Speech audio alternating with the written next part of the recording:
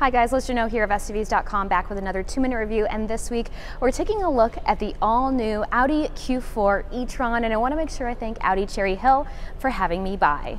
So the Q4 e-tron is part of Audi's push to expand its EV portfolio, and that push has been happening since the 2019 e-tron's arrival.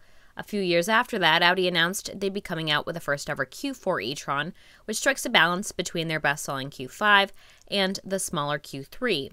Now, it did take longer than expected for the Q4 to arrive, but there are most certainly fans who'd argue it was well worth the wait.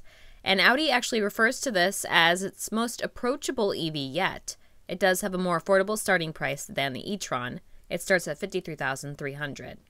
The Q4 e-tron has a futuristic look to it with its bold grille and striking LED headlights.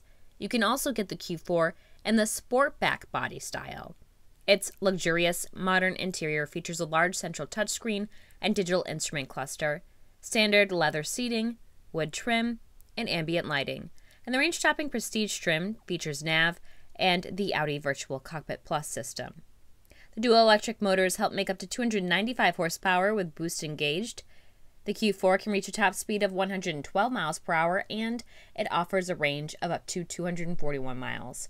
It comes with standard quattro all-wheel drive to help you drive confidently in all types of weather. Recap and rating time now of this all-new Q4.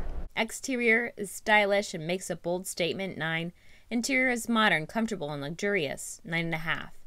Its electric performance is an 8.5.